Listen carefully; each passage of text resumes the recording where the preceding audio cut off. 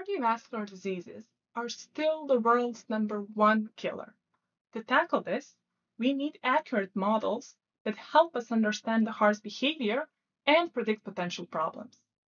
But how can we create models that are both highly accurate and simple enough for doctors to use in practice? That's the question I tackled in my bachelor thesis research, and this type of diagrams hold the answer. To explain it, let's use a concept everyone is familiar with, a musical equalizer.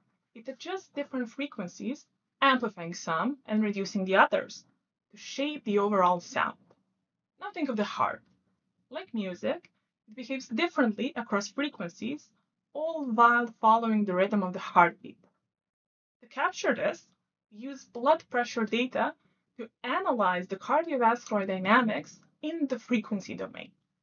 The resulting diagram that you can see here is called a Bode plot, which illustrates how the heart's equalizer works. It shows how much each frequency is amplified or suppressed as blood flows between compartments. The blue line comes from the standard approach. It's very accurate, but it's built from 20 parameters that are just numbers. They don't tell us anything meaningful about the heart, and very hard to interpret or apply. That's where my fractional model comes in. It keeps the accuracy of the standard approach, but solves the complexity problem.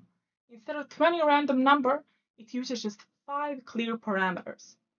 It identifies the critical frequency that tells us when changes in the heart dynamic happen, but the real innovation here lies in using the fractional derivatives, which tell us how strong those changes are. To explain to you why does this matter, think of it this way. Using integer order derivatives, it's like turning the knob of an equalizer to 1, 2, or 3, while fractional derivatives let us fine-tune in between, setting it to 1.2 or 2.3. This means model can capture the heart's real behavior much more smoothly and precisely, offering a closer match.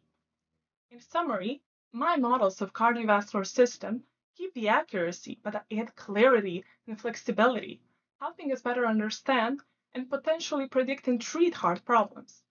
It's like replacing a messy equalizer with a smart, precise one perfectly tuned to the heart.